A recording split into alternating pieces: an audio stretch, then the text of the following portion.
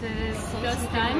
It's first time. First time for yes. both of you? Yes, first time we play here in Jakarta, and we never seen so much full arena, and it's really amazing to play in this so many people crowd. who like badminton and support. And you feel yourself like heroes, so it's really amazing, and we're very thankful for this amazing atmosphere here in Jakarta.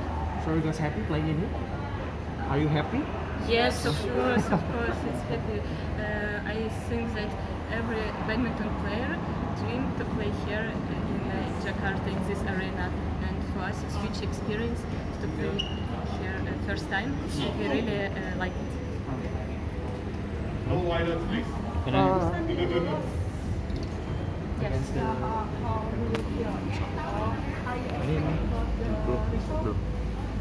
Actually, before we start the tournament, we were in waiting list, so we are happy just to be there and to play 1,000 tournament.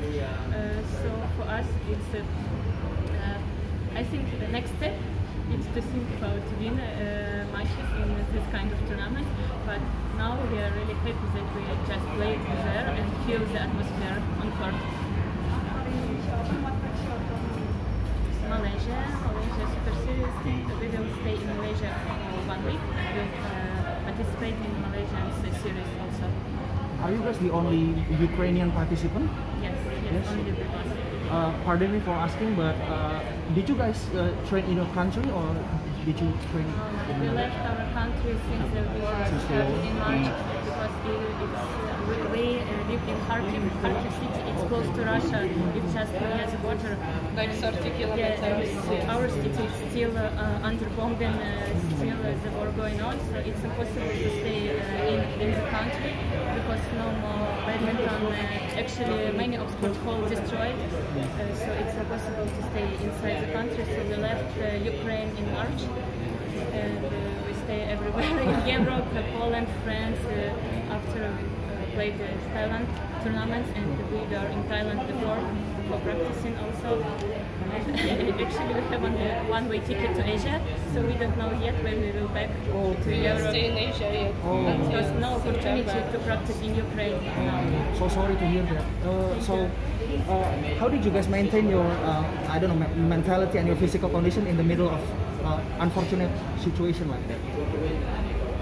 Honestly, it's very difficult to stay focused on your badminton, because at one point in 24th of February, it's like your life stopped on pause, because we had a plan, we had a dream and something for future. But that day when bombing started, it's like stop everything, and now we try to play, we try to be passionate on court, but every morning we start from messages to our home, to our relatives who stay in Ukraine. How are you? How was the night? How was the bombing through this night? And it's very difficult to stay positive, stay focused on your badminton career when you every day think what to do tomorrow.